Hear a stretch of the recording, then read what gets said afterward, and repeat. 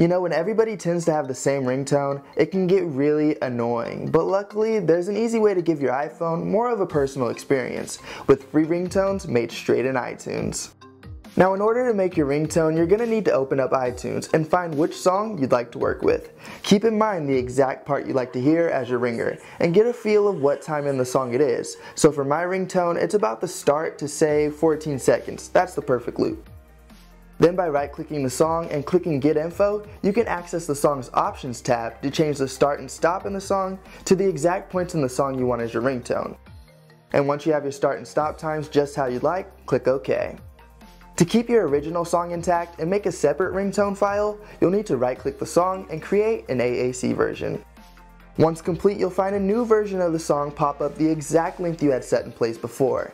To keep your iTunes clean, just drag and drop that new song onto the desktop and delete it from your library.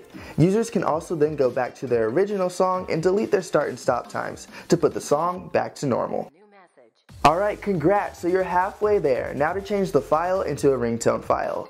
Right-click the song and click Get Info to change its name. At the end of the name you'll see .m4a. Change it so it says .m4r instead, then hit enter.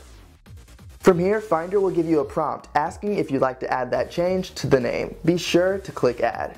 And like that, you've done it. Just double-click the song to have it added into iTunes and it will automatically begin playing. From here, it's just like you're already used to. You can find your new ringtone under the Tones tab in your library, and the only thing left to do is to sync it to your iPhone.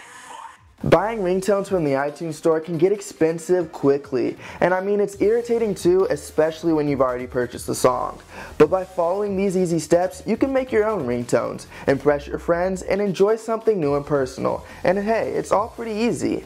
Your ringtones work as text tones, alarms, and even more. And you can make as many as you want, all for free. And you can be sure to check out more awesome how-tos and more for sure right here on ColtonMac.com.